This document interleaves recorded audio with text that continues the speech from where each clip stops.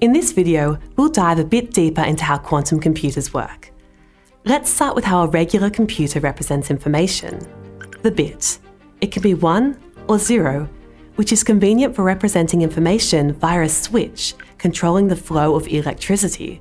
1 and 0 map to on and off. In a quantum computer, the fundamental representation of information is a qubit.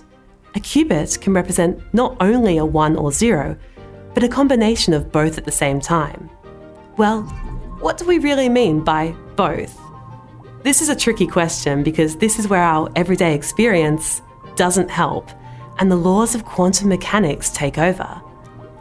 Quantum mechanics tells us the state of a qubit can be any superposition of a 1 and a 0. What's a superposition?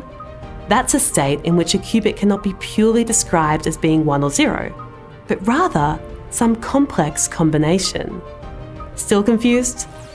Fortunately, we can visualize these complex states using a block sphere. Now, instead of a switch with one of two values, we represent the state of a qubit as a point on the surface of a sphere.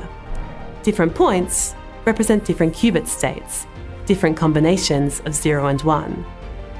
Many of the logic operations used in regular computers can be mapped to rotations of the qubit state on the sphere.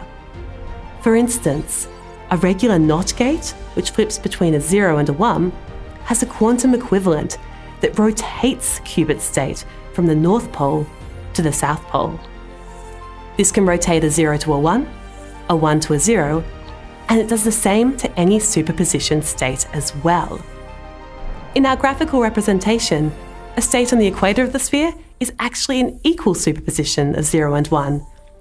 Move towards the North Pole, and it's a bit more heavily weighted to 0.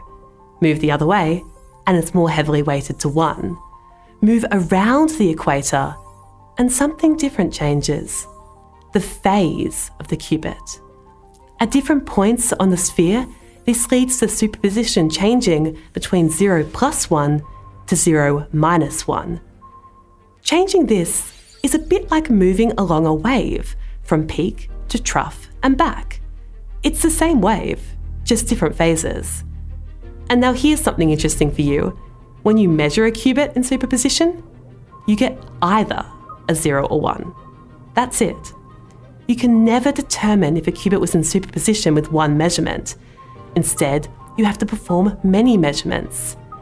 Even if the exact same state is prepared every time, the outcome of each measurement will always be random.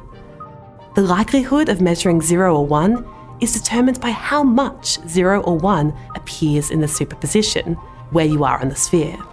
This idea that measurement collapses quantum superpositions has huge impacts on how quantum computers actually function.